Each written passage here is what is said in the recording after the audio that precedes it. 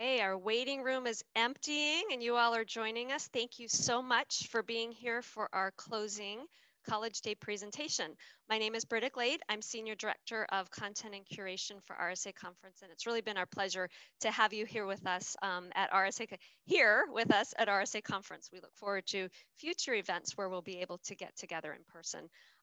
Welcome to this job search session. And first off, let me start by congratulating you on choosing cybersecurity as a career area of interest to you. You've chosen very well.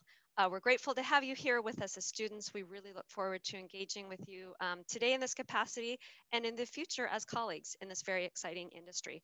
I am joined today by some amazing people who will be leading our conversation today, and also as we move forward with our session in breakout rooms.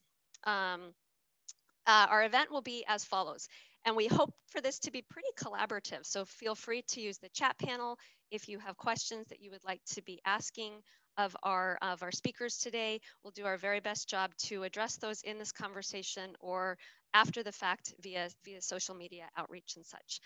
We have Camille Stewart here with us. We have Paula, Sarah, Brent, Christine, Carrie, and then myself who will be hosting this session. I want to not take any additional time from our panelists because we've got some great prepared presentations. And I would like to introduce you to an amazing individual, Camille Stewart, who I'm happy to call a friend and a great ally and leader in the cybersecurity industry. A quick search on Camille and you'll find an amazing resume. Among other things, she's the global head of product security strategy at Google. She's also the co-founder of a very important campaign called Share the Mic in Cyber. I'd encourage you to look that up. It's very inspiring, the work that she's doing and encouraging across our industry. She's also a cyber fellow at Harvard. Camille, I'd like to turn the time over to you. Having some technical difficulties. All right, thank you so much for that introduction. And I'm so excited to talk to you all today about owning your personal narrative. As you think about job search and just as your career as a whole, one thing that has proven itself to be true is that you should define yourself for yourself. In the social media era, in an era where people Google search you to figure out who you are, what you're about, and what you do, owning that narrative, taking part in curating and crafting that narrative is an important part of your professional journey and an iterative process that will continue to evolve over your career. And so it'll take some introspection. It'll take, a lot of self-awareness. And one thing you will see if you take a moment to look at Share the Mic in Cyber is that visibility and platform can change a lot for a practitioner. So I want you all to be very intentional about how you build your professional narrative and then how that bleeds into your resume and into interviews that you conduct, and think about who you are and what you bring at all stages. And so I do that next slide, I do that in 3 phases. I think about it as do, validate, exude. And there are a bunch of parts to do because that's that introspective part and it'll be really important. And then we'll move on to talking about how you validate that and how you make sure that you are living the things that you have outlined. Next slide. So how do you craft your personal narrative? This is where we're going to start. Next slide. You're going to think about this in parts. It is a lot to comb through everything that you've done, who you are, the things that are important to you. And so I've broken it down into a few exercises that'll help you think about where you want to go, who you are, what is important to you, the skill sets you've already developed and the ones you want to develop. So we're going to start by reflecting on the interests and experiences you've had. What do you want to do? Why do you want to do it? What's important to you? And write down descriptions of both of those things. So both the internships you've had, the jobs you've had, experiences that are important, and even take some time to write down future opportunities and what those look like that you would like to have. And then look through that for themes.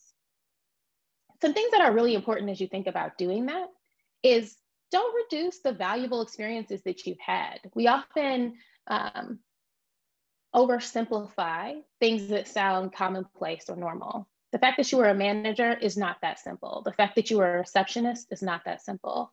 And experiences that don't necessarily align with your future goals don't mean that you didn't develop skill sets that are directly relevant. Transferable skills are a real thing, and you should make sure that you're conscious of how you were using your time and talent in the roles that you've had to cultivate those transferable skills and make those linkages for folks as you talk to them, whether that's in an interview or on your resume. And as you think about the experiences, flesh them out. Really think about what you were doing, to what end, why those things were important, and then do some work to prioritize them. The benefit of doing that work is you've done a lot of real deep thinking about who you are and what you want, and you can pull from that 3 to 5 words that are essential to your professional narrative, whether that's the fact that you're an advocate, which is an important word for me. I'm also a lawyer, and I'm a security practitioner as well as a privacy practitioner. Those things tend to be central to my professional narrative, as well as the fact that I'm a strategist and a problem solver. So I pulled out some things for me that were really important, not only in terms of what I was interested in, but the demonstrated skill sets that I had. Next slide. I wanted to pull out an example of this, don't reduce, and keep clicking the slide, don't reduce the experiences that you've had. So someone said, I took a month off to paint my mom's home. That's not something I can put on my resume. Is that true? Is that really true? Next, click on it. Yeah. Think about what you really did. You successfully led a residential enhancement project, end to end, including the scope, budget, cross-functionally collaborated with vendors and clients and stakeholders to ensure that the deliverable was met in a timely manner and under budget. That's a much different explanation than I just took a month off to paint my mom's house, and is not fabricating anything. It is just a more detailed description of what you did in the terms that are relevant for your audience. So if you're interviewing for a job, if you are thinking about your resume, they want to understand your project management skills. They want to understand how you work with stakeholders. They want to know if you've had experience with a budget, how you manage your time, how you document things. And much of that you did in this experience, but you reduced it to just, I painted my mom's house or managed the painting of my mom's house.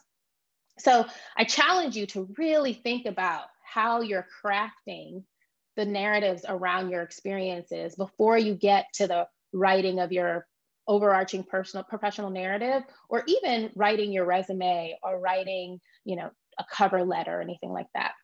Next slide. So you've done the breaking it down, you haven't devalued your experiences, you're really thinking through what you did, why you did it, and the benefit that was derived from it. And you can use that to start to craft an overarching narrative. The narrative should highlight your strengths, not only the things you want to do, but the things you're just good at, right? Problem solving is something that I'm just good at. So whether or not it's my favorite thing to do, I'm a good person to call in a pinch. And then speak to your career goals. Where do you want to be? Speak to the skills that help you get there. And then run it by friends and colleagues. If you've got people who have seen you in action, whether that's in an organization or another job or at an internship, either read off your description to them and ask them if you've captured everything, or just have them describe you to you. Sometimes hearing about yourself from other people who have observed you working can be extremely valuable, because we're often really humble about our own experiences, or we reduce them and oversimplify them. This is an opportunity to see yourself through someone's eyes, and you often are surprised by just how much people have picked up about your skills and talents. So let them pump your head up a little bit, right? Let them tell you where you're great. Next slide. Another piece of thinking through this is about intentionality. So you've crafted this overarching narrative that tells who you are and what you're about. And then you can use that to cultivate a elevator pitch. So something that's really short that just you can spit out at a drop of a dime, something that's a little bit more tailored to a situation, like how you talk about yourself in an interview. So you're talking about it in the context of the role, or how you talk about it with a stakeholder or peer and provide them context. But if you have an understanding as a whole of who you are and what value you bring, you can always tailor that longer narrative to the circumstances you find yourself in. But a big part of that is the intentionality, not only of how you talk about yourself, but how you align branding tools and consider other factors. So if you are a professional who thinks that a GitHub would be really important as you seek a job because you need a portfolio, then engage that. But don't start a GitHub if you don't have anything to put on GitHub. Is LinkedIn a mechanism for you to find a job or to connect with your peers and colleagues and folks that you've met through networking? Then do that. Is Twitter a mechanism that is common for practitioners in your space to discuss information, share knowledge, and find new outlets? If so, then use Twitter. But if Instagram is not, don't use Instagram, or vice versa. Really be intentional about what you use in alignment with your professional narrative. Now, you can use those other platforms in your personal life and curate that accordingly and lock that down accordingly.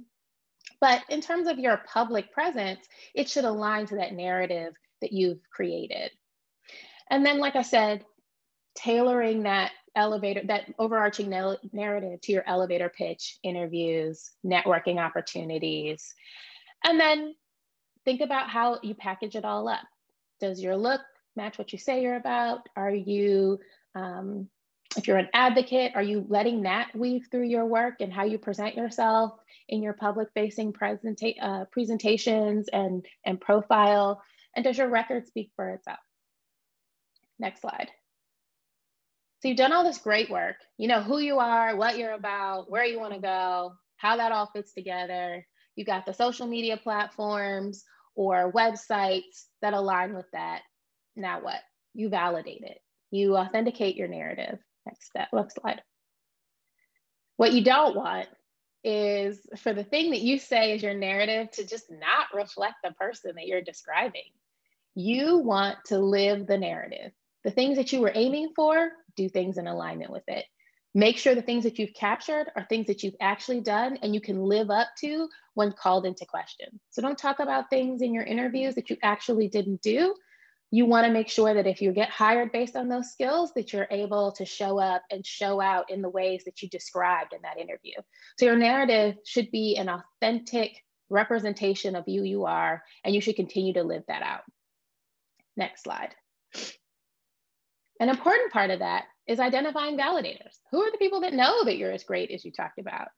Who are the people in your industry or even outside of your industry who can speak to everything that you said in your narrative? And that can be pieces or the whole thing.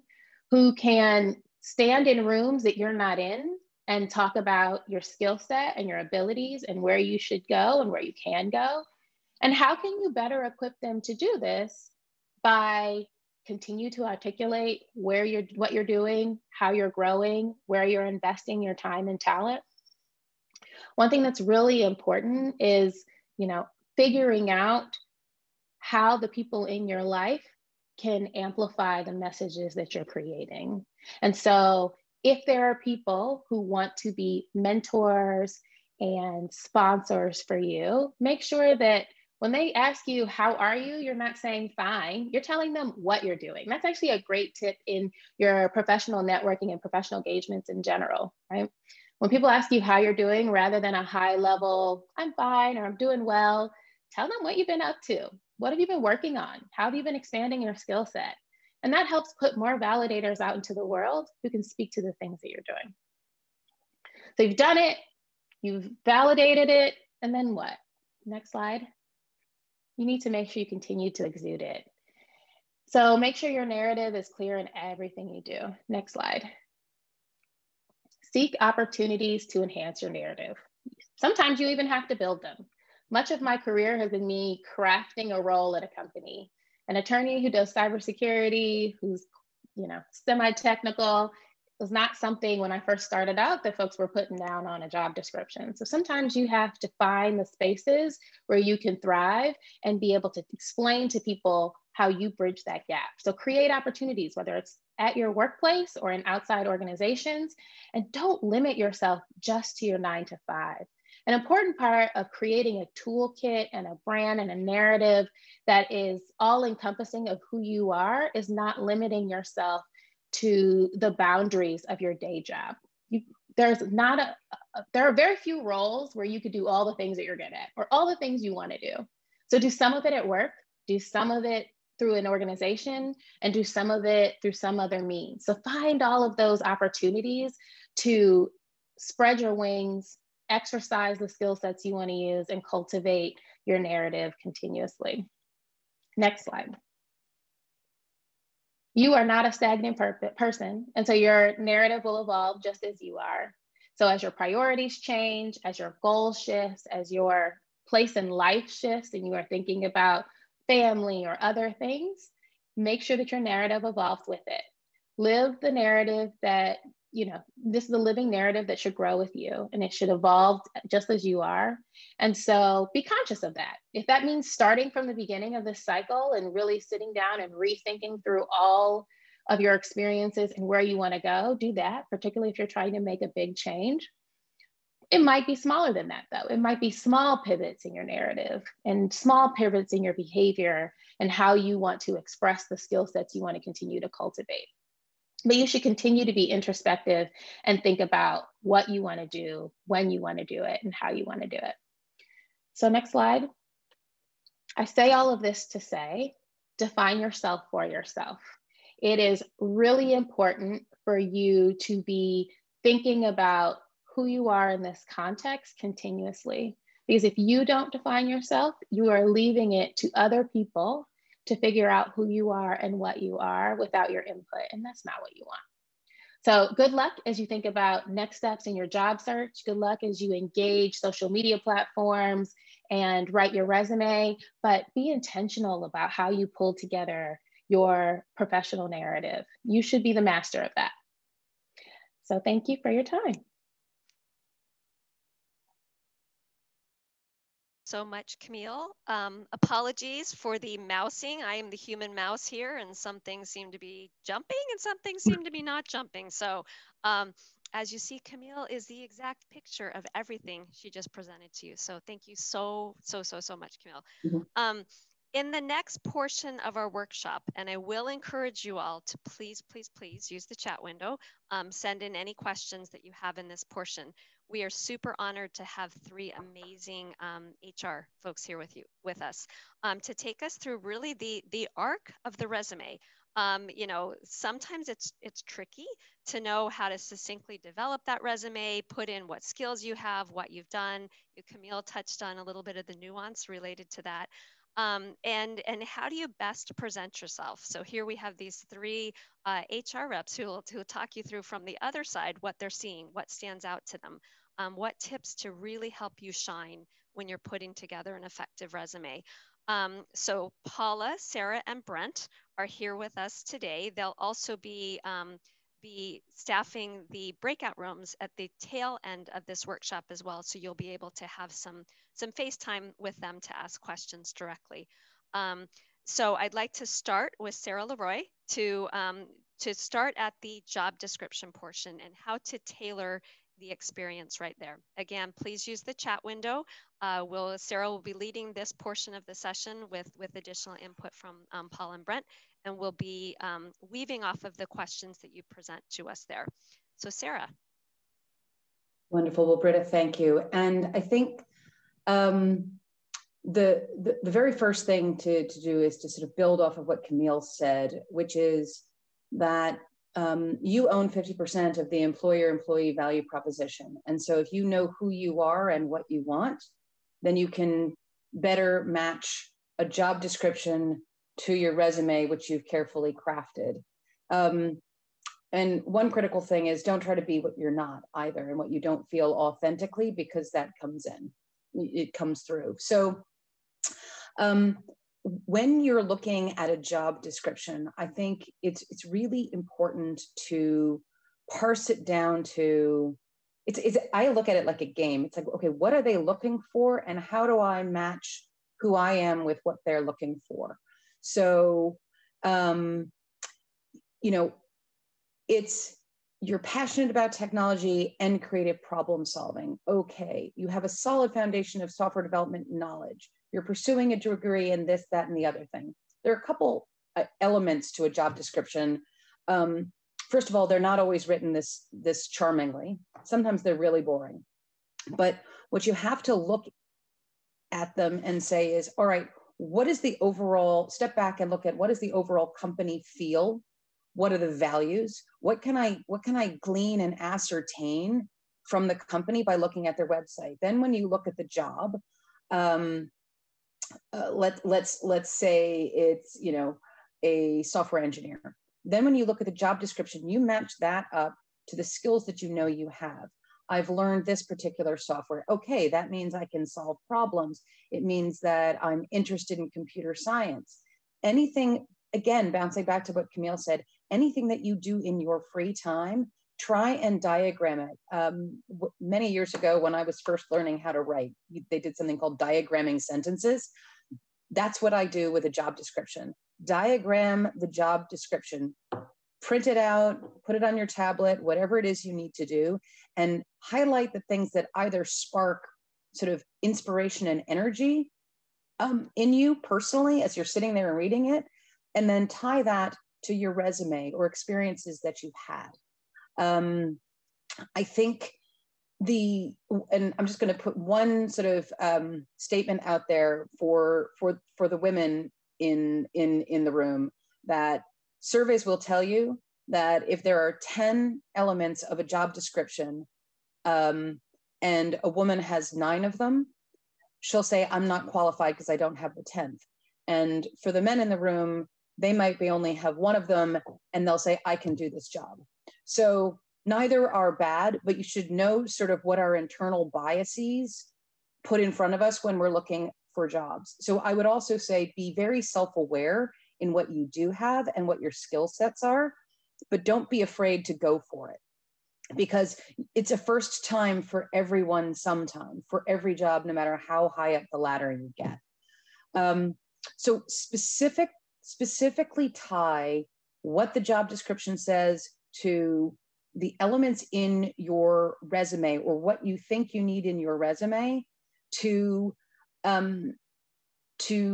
create bullet points and energy in your resume that match, so that when the recruiter is looking at it or a hiring manager is looking at it, they don't have to interpret your resume.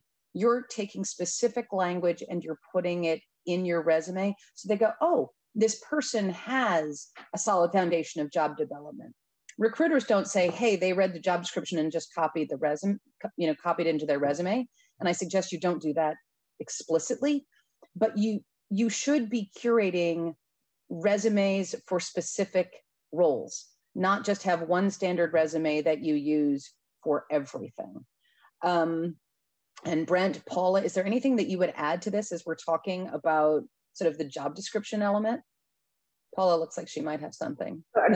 Those are all great points. I think it makes such a huge difference to, you're really studying. You're studying, that job description, and it's all about preparation. So those are all great points. You want to make sure you're paying attention to, the details. Yeah.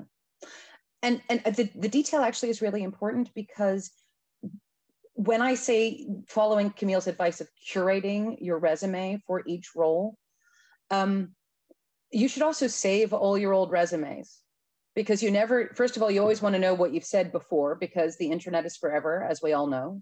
And the second thing is that you're going to have language that works beautifully in one resume, and then you've shortened it or changed it for something else. And if you can't ever go back to your sort of source code, if you will, you're losing an opportunity to make your life easier.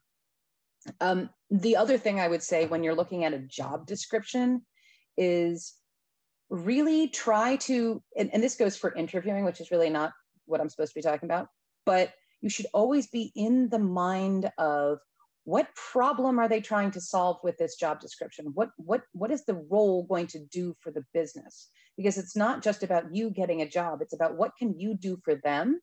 So it's really important in your resume to make sure that you're highlighting what you can do for them that's going to solve the problem. There's what's the job to be done? If you can parse out through the job description what what's the job to be done, and then tie that to sort of the character and culture of the business, and you can weave that into your resume, you are 90% of the way there. And then you just have to show up as your authentic self. So I'm just going to check and see if there are any questions in the chat. Looks like there are a couple there. One thing that I also want to say about job descriptions, don't get overly focused on if you don't have something, you know, sort of coming back to what I said earlier. If you don't have something, then that's when you want to go through your list of your volunteer activities. That's when you want to go through that research paper that you wrote or that project that you worked on, so that you can say, I have been an innovator, I have collaborated, I have done this, this, and this, and here's how. That may be something you want to highlight in a cover letter, because it might not come through entirely in a resume, but there's more than one way to tie the job description to your resume, to your cover letter, to your LinkedIn profile. So they should all weave together and present sort of one holistic package. So I'm going to pass it to either Paula or Brent for the next slide, or pause if there are any questions. Brett, I'm going to hand it back to you. Fantastic. Thank you very much. And again, feel free to use chat for questions now or capture them to take into the rooms later. Paula, you will be next to take us through what does that resume review look like? Okay, great. Well, I am so excited to be here. So resume, what is a resume?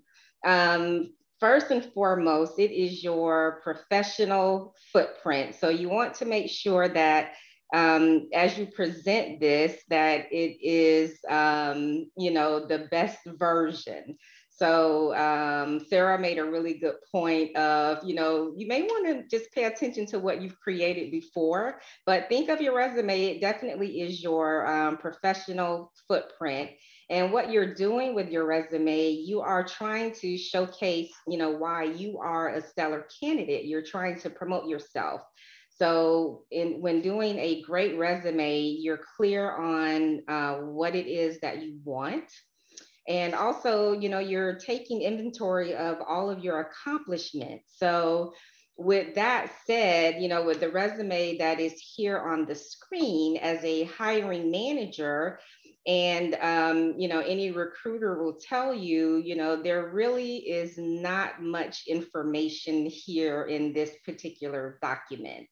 When you're creating a good resume, you know, there are certain things that you want to make sure that you are addressing. So a few tips, even though this does look clean and organized, it's very minimalistic. So there isn't much information there. So you want to make sure that the professional summary, and everyone has, you know, their pet peeve or the way that they like to look at resumes. So I like to see, you know, an executive or a professional summary up top. You want to make sure that that is not full of any type of fluff. And also back to what Sarah said, you know, did you pay attention to that job description? Are you, you know, putting what it is that you're after, you know, up there? You want to make sure that you have, you know, a section for your skills. You know, is that in a list, you know, something with bullets, something that's easy to scan? So again, when you're presenting this, you know, to a company, to a hiring manager, a recruiter, you know, is it something that's easy to scan? You know, can they clearly see, you know, your skills, or are things buried, you know, jumbled? You know, do I have to go and search for things? So, you know, having that clean list is, you know, always something really good to do. Does your professional experience include action words? And again, as I scan this resume, you know, there are a lot of words there under that network specialist. I am losing interest, you know, by the second, because you want to have something that's clean, that's easy to scan. If I'm the hiring manager, you know, am I picking up the skills? Am I picking up the experience? Is it something that, okay, I got it, you know, this is a candidate, I understand what they're after, things are clear. So it really is about you know, clarity when you're creating that resume. Also with, you know, you want to be clear with education. So for me, it really is all about, you know, clarity. Is it easy to take a look at? Have you used action words? Is it full of fluff, which I never recommend? Make sure you're true to your actual experience when you're, you know, creating the resume. Other things to be careful of, you want to make sure that you are not including any type of bad grammar or spelling errors. You would be amazed how many times I have seen a resume with grammatical errors. Poor formatting is another one. You want to make sure that the length is, you know, one page. If you can keep it at one page, we want to have one page. No manager wants to get a resume with 2, 3, 4, 5 pages, and I have seen them, and I'm sure Sarah and Brent have seen them as well. So you're not submitting a book. Again, it's, you know, a summary of your experience. And I have seen them where professional summary has been excluded. So right away that, you know, that will throw me off. So you want to make sure you're, you know, addressing those items. Of course, your name should be at the top and in bold. That information should be clear, your contact information. What else? And, you know, the professional summary, again, you'll hear me say this again, the fluff portion, you know, that is something that I see very often. Lots of words doesn't make it, you know, even better. So it just goes back to, you know, being clear. Sarah and Brent, is there anything else you know, anything you've seen in resumes that you want to, you know, let people know about? Brent, you're on mute. I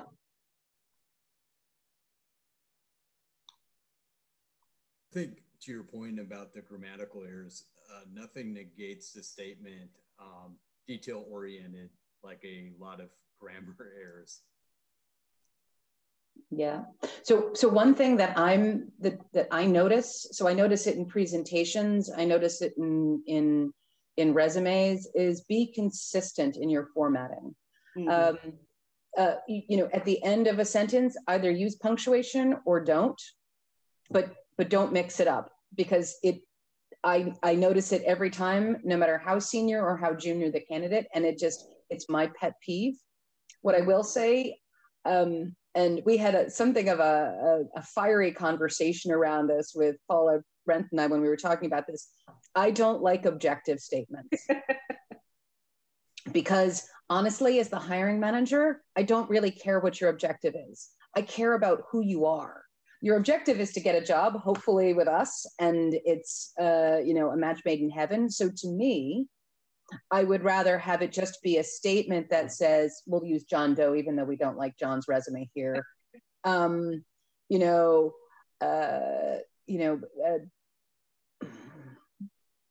yeah, I can't even work with that one. But, you know, basically say, you know, detail-oriented, collegial, innovative thinker, solving technology problems. Like, I would rather a statement about sort of who you are and how you show up. Going back to sort of Camille, like what is your unique selling proposition, rather than what do you want? Because it comes back to, at the end of the day, we're like, hiring managers are looking to solve their problems. So they're not looking to solve your problem. The ideal situation is if your objective matches their need. So I personally don't use objective. I would rather I do like a statement above that sort of is, here's your USP, but that's personal. So I wouldn't throw out a resume that had an objective, but I think you always have to remember what you're trying to do is you're trying to have them think that you're fabulous so that you can decide whether you think the company is fabulous. So that would be my sort of add-on to Paula. Sorry. Okay. I'm going to jump in with one question for you, Paula, please, okay. From chat, which is page count true for executive roles or people with 15 plus years of experience? Yeah, I mean, we hire people at executive levels, and they don't hand in, they're not submitting a 10-page resume. I think there's a way to express the experience in 1 to 2 pages. And remember, you're going into an interview. So if I have contacted you about the interview, I know up front, okay, this person has 15 plus years of experience. I will be looking for that to come out during the interview. So there's a way to, summarize the experience in a way that you don't have so many pages. Super. Thank you so much, Paula. Mm-hmm. Brent, we're going to transition to you. So we've talked about make sure you understand the job description and how to tailor your discussion to the particular job. Now let's pivot to, which I think Camille covered very nicely in her session, which is creating your own opportunities. Brent, can you take us through this with some interchange with Paula and Sarah as well? And again, audience, feel free to use chat window for questions. Sure. So I'm Brent Nohl. I work for Walmart Stores Incorporated, and I have responsibility for the engineering and development teams in our incident management space.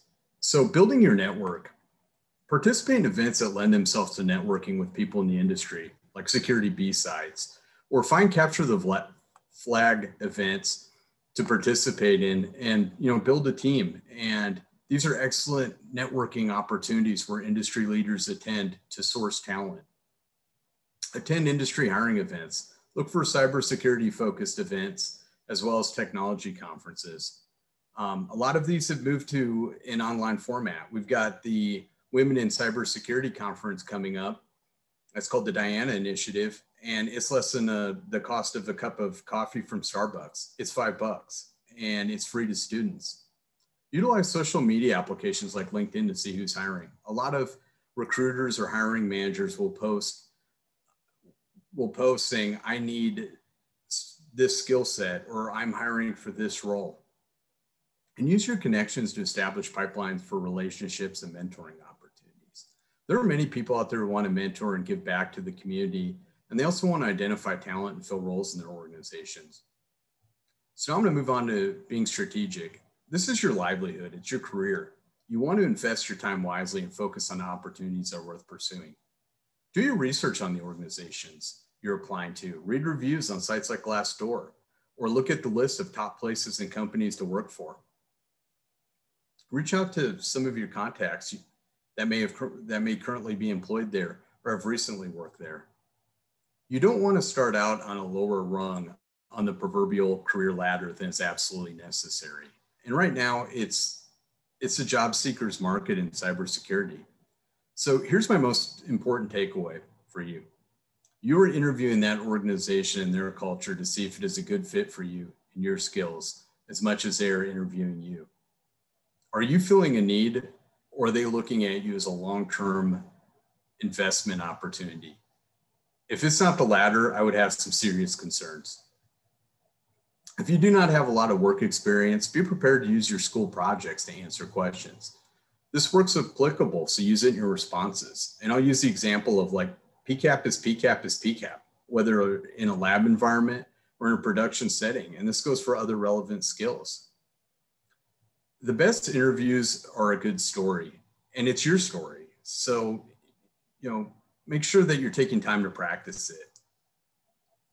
When I was coming out of school, the thing that stood out on my resume had zero to do with any of the jobs I was applying for, but I had worked the previous summer as a park ranger for the U.S. Army Corps of Engineers. And it was a great icebreaker. It came up in every interview that I participated in. And it allowed me to steer the conversation to the skills they were looking for. I was able to talk about how I was able to deal with difficult people in the recreation areas. And it was also something that made me unique as a candidate. I was the park ranger. So moving on to our last topic, focus on the skills that employers want. If you see certificates or specific skills on multiple job descriptions and you don't have them, you may take some time and obtain them. Utilize online training like Udemy, LinkedIn Learning, or Hack the Box. Be able to speak those items that you don't have, but may pursue when you have the necessary work experience. Like the CISSP requires that candidate has 5 years paid work experience in 2 or more of the 8 domains. This isn't something you're likely going to have coming out of school. However, most organizations will help you obtain these certificates once you are in seat and you meet the prerequisites. Keep in mind that while technical skills are very important, soft skills are important too, and companies are looking for these. So think about ways to demonstrate these skills during your interview or on your resume. Like, how well do you communicate? Are you a critical thinker? Can you identify and solve problems? And provide responses that prove that you have these skills. Do we have any questions? I have one that has come in that might be interesting to pull Sarah into as well. So Sarah, Paula, Brent, you know, the triangular here. For a recent graduate student, is it recommended to write objective or professional summary in your resume? If yes, what are the suggestions for what to include? So Sarah, you might have set us off here with this objective thing. What are your thoughts, experts? Well, I'm a professional summary person. I think also the reality is over time, you're going to wish you had more space, especially as you get more seasoned, as we say in the business, that you're going to have had more and more and more experiences and you have to start paring them down. So in early career, you want to fill up space. As you get later career, you want to sort of take out every extra space, half space possible. So I would just take out the word altogether and then just use a descriptive series of sentences, you know, problem solving, globally experienced researcher, whatever. It doesn't have to be perfect. It just needs to be punchy. And it's if you go to a sort of marketing 101 or you even just Google unique selling proposition, that's what you're doing in the top of your resume. So that's my view on it. But Paula and Brent might have another view. Yeah, it's basically how are you capturing that attention right away with that summary. So I mean, if you're a software engineer, enthusiastic software engineer with 2 to 5 years experience, just, a quick summary of, who you are. And then we go into your actual, skills and experience. I also think that's a time, I mean, I really, Paula's was really good. I also think it's an opportunity for you to call out something that might not be obvious, multilingual, or, if you've lived in multiple countries, that's where you can use globally experienced. Doesn't mean you've worked, but if you've navigated someplace else, or, and that works whether you're an expat or not, right? So it's what makes you, it's your opportunity to sort of give the banner of what makes you uniquely you, so that they want to they're excited to dive more deeply into the resume. Brent, I actually have 2 more questions, but we have time for 1 more question for you. And then for others in the chat panel, remember our panelists will be available in the breakout rooms as well, because you've got some excellent questions for them. So Brent, the question for you is, what advice would you give to your younger self? Wow, that's it's a deep one. It is.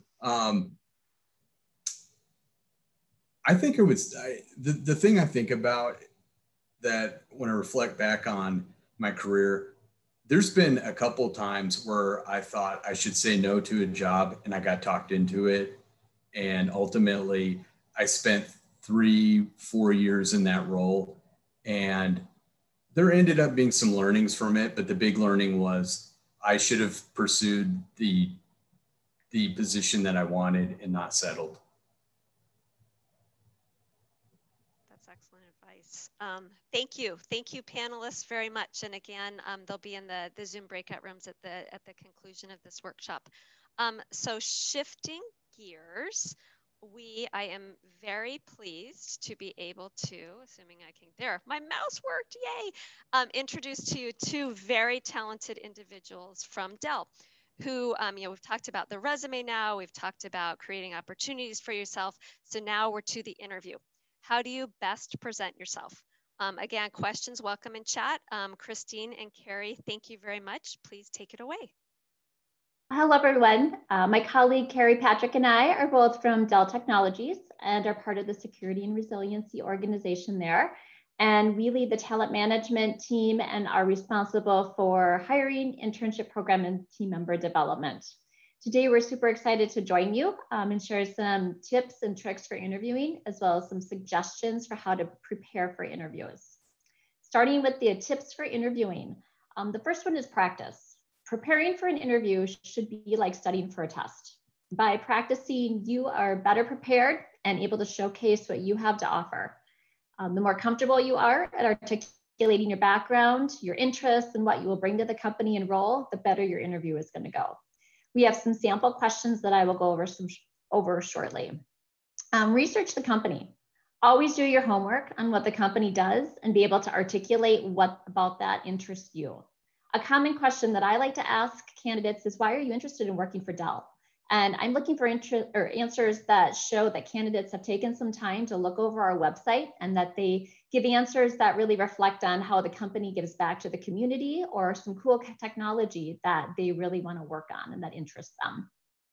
Make sure your phone is on silent. There is nothing that's more distracting or really irritating than having your phone going off during an interview. And in addition to the noise, it really distracts you from concentrating and being able to share your story with who you're talking to. Create a list of your accomplishments. Carrie's going to cover this in more detail in a couple minutes, but really take time to think through some of your achievements that you've made and be able to properly articulate those during the interview. Have a list of questions you can ask your interviewer. Being prepared with some questions shows that you are genuinely interested in the role and that you have taken time to craft questions. They can be about the company, the role, or the team in general that you would be working with. Send a thank you. Unfortunately, this has really become a lost art, but you will definitely set yourself apart from other candidates by taking time to craft a thank you email to the interview team. We recommend sending this out within 24 hours of the interview to keep you fresh in their minds. And go slow. Listen to what the questions are and really take time to formulate your responses. Again, be sure to properly articulate what you have accomplished and how you would handle certain situations, and really take your time in sharing your story. Next slide.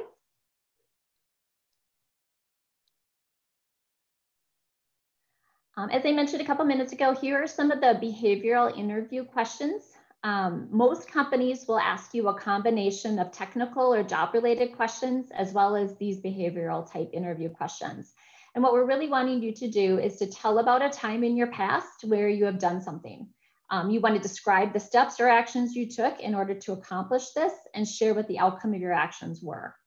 An example of a behavioral question is, tell me about a time that you were successful in taking charge and providing leadership during a class project. You want to craft your response to reflect on a time in class that you led your group project. Describe what that project was in detail. Describe how or why you took charge and how that was received by your classmates. And then finally explain what the final outcome of that project was. Some behavioral questions may be negative in nature and ask you to reflect on a time where you weren't successful. The intent of these is to see how you learned from your mistakes and handled the situation and how you would deal with that differently in the future. An example of this type of question is, describe a time when you wish you would have been more collaborative with others. Give an honest answer of a time that this happened. Share the situation, why you weren't collaborative, and what the outcome was. and also take time to share what you would do differently if you were put in that situation again. I'm going to go ahead and hand it over to Carrie Patrick to take on some examples of how to craft your achievements. Very good. Thank you. So Camille talked us through some of this already, but I have a little bit of a formula, so to say, that you can use as you're thinking of things to say during your interview. I would encourage everybody to take like an hour or so and just think through all of the things that you've been through. And in a sense, you're trying to paint a word with or a picture with your words, so the interviewer gets a better understanding of what your skills are and the challenges that you faced. So a few tips. An achievement is just a moment in time. It begins and it ends, and there was a result of it at the end. Keep them brief, just 2 to 4 lines in length. And you want to start each sentence with a past tense verb. So something that you did in the past that you completed. And don't draw any attention to specifics like the name of the company that you work for, the product, or the location. Really, the emphasis is about you. It's on your skills. So I gave some examples, like just very simply created some Power BI dashboards for capacity planning, 32% increase in the operational efficiency. And so you can see here that this person has taken some time to pull out some of the things that they've done. And if you got that list ready before you go into an interview, or now most of them are online, so you can keep them next to you and see what you've done and refer to them quickly. We can go to the next slide.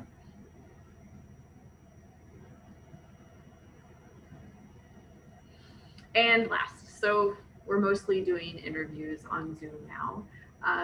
I think one of the most important things to do is create the space ahead of time and practice it. Perhaps if you can do the Zoom call with a friend, pretend like you're already doing the interview. Put yourself in the same space that you're going to be in. Dress up as you normally would for an interview. Ensure that you're in a quiet space, like go through all of the same motions that you're going to have to on the interview to get yourself ready. And then have things up on the screen that you can refer to easily, like those list of career achievements, the questions that you have for their interview, just brief info on the company, the job description itself. Just make your life a little easier and you don't have to put it all in your head. So I want to stop there and see if there's any questions in the chat that's come through for us. Couple questions that have come through. Excellent. And you can phone a friend too on some of these questions if you'd like to as well. And I do want to let everyone know these slides will be available in the VE. There's some great content in here and they will be there for you. Let me start with, is it recommended? Well, here, actually, let me start with this one. How do you pivot into information security from a traditional IT role such as system administrator? Mm-hmm. Go ahead. You might want to phone a friend on that one. Yeah.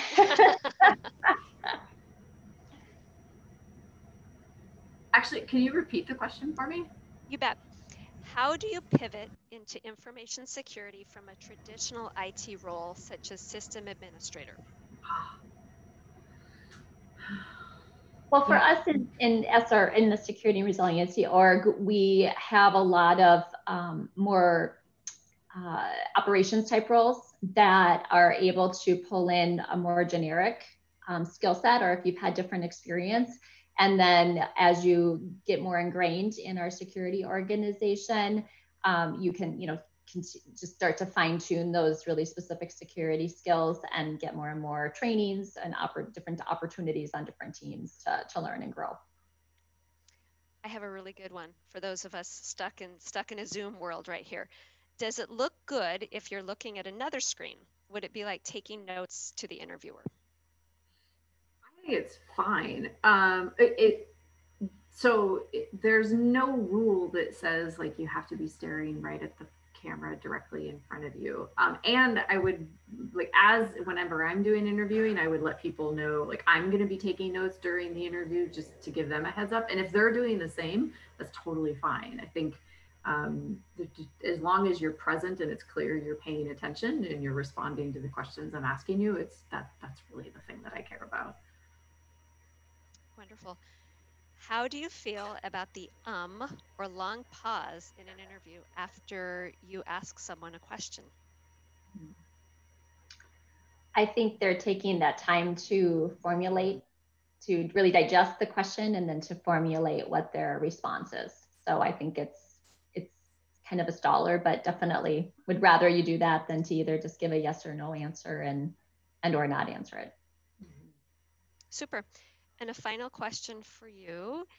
In an in-person interview, can you bring an outline of your professional summary and questions for your own reference? Worrying, I guess it's your crib sheet. Making sure you don't miss out on highlighting anything that you really want to make sure is covered in the interview. How would you react to that? I think it's great. I think to me, it signals you're prepared, you've thought ahead, you want to, like, you value the questions that you have and you want to make sure that you get the answers that you're looking for. So I wouldn't expect anyone to hold everything all up in their head. I think it's great if they've taken the time to make a list and prepare. Yeah. Excellent. I'm going to sneak one more in because I think it's a good one. Sorry, everyone. Okay. I had an interview with a company that I was deeply interested in. How should I feel if they did not have their cameras on? I was the only one with the camera on. I wasn't sure what that meant. Wow. So they were at the interview and they were the only one with the camera on, and then they didn't hear back after the interview? Is that I do not know. Oh, it's a what was the how first part? How should they feel? They're there. They're on the camera. They're showing their face, and the other faces are not joining them. Yeah.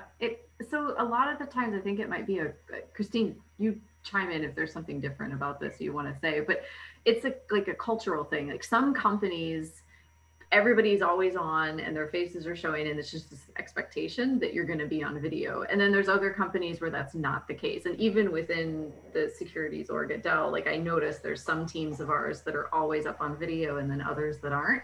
So more than likely it's just a like a norm that exists in that world that they're in. That's really good guidance. Thank you for being with us. And we've got a lot of people here in the house. Thank you all for being here with us as well.